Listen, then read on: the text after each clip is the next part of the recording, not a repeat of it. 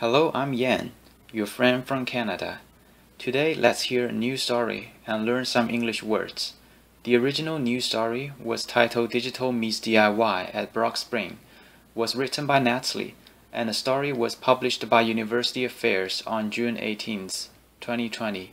Here is an adaptation from the original article. With 3 months to go, before spring convocation, 3,000 graduates at Brock University might be disappointed because pandemic-related public health measures in Ontario would not be lifted in time for the usual ceremony. A convocation is the culmination of everything students have been working so hard for over a number of years.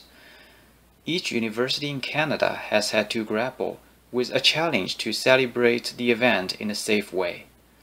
Brock University came to a creative idea to send boxes to students. The student's degree parchment is included in the box. Now let's look at the words. Our first word is graduate. So graduate is a person who is eligible to graduate but has not graduated yet.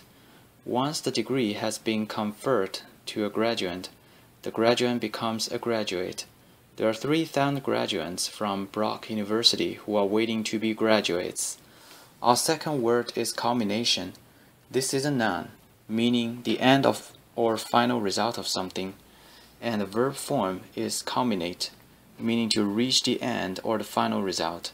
So the students culminated their studies with an academic degree. They culminated when they were conferred a degree. The degree culminated their hard work. The degree is a culmination of their studies. Our third word is grapple. This is a verb. It means to fight with someone or to solve a problem. The monkeys grappled with one another, for there was only one apple left, and every monkey wanted to grab that apple. This word could also be used as a noun. The monkeys are in a grapple with each other to grab the apple. The last one, we will look at this word, parchment. Parchment is a noun. This is a type of paper made from sheepskin, or it may be any kind of paper that is thick and strong. Usually a document will be written on parchment, such as an academic diploma. The students received their diplomas. These papers could also be called degree parchments. Okay, that's all for this video. Hope you enjoyed the story and the words. See you next time. God bless.